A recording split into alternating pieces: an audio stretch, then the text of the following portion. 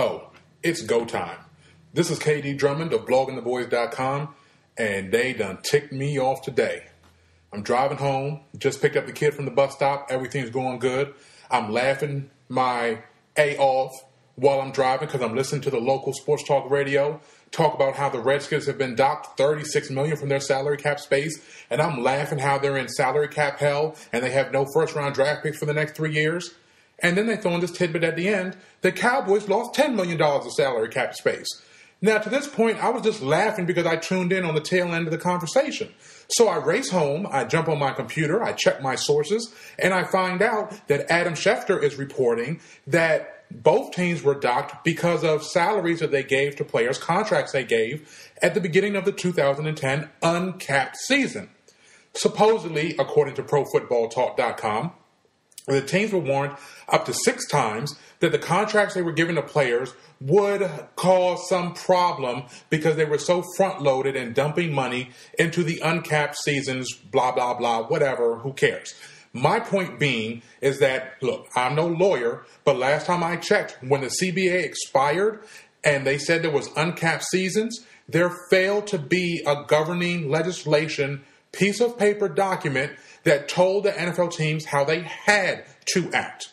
Now, supposedly the whole delay on the reason we didn't find out the salary cap was set to $120.6 million until yesterday was because the NFL was negotiating with the NFLPA what to do about this situation. They threatened the NFLPA with lowering the cap to $116 million so that, and that would in turn cause the overall money for the players to drop $128 million in total. Obviously, the Players Association didn't want that. So what they're doing with this money they're taking from Washington and Dallas, they're going to divide it up among all the teams that aren't over the cap or something of that sort, that aren't in cap penalty land. So we're talking about a situation where the Eagles and the Giants are both getting money from the Cowboys and the Redskins in order to help their squads. How does this make sense? It's so frustrating. I've been pulling my hair out all day. You see I'm not as fresh as I normally am when I get on camera. This is the reason why. I had to jump on it and let some of this out. I had to vent. So I'm sitting here trying to figure out why they decided to do it this way. And so in my searching around the internet on one of SB Nation sites, I find that the Chicago Bears in 2010 gave Julius Peppers $20 million in the first year of his contract. Now, I don't know the specifics of his signing bonus because, like I said, I jumped on the camera in order to bring the news to you now. But basically what it looks like is that there were other teams that were doing this same thing. Why weren't they penalized in the same way? And if multiple teams are doing this, why are you penalizing teams anyway?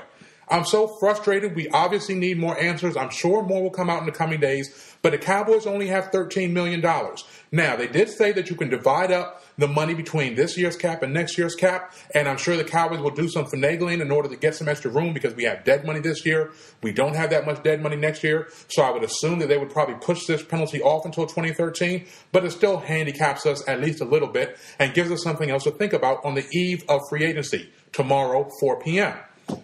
I can't even talk about it anymore. That's it. Make sure you check me out on bloggingtheboys.com where we bring you all the news, all the stats, all the opinions, all the analysis, all Dallas Cowboys all day long. Salute.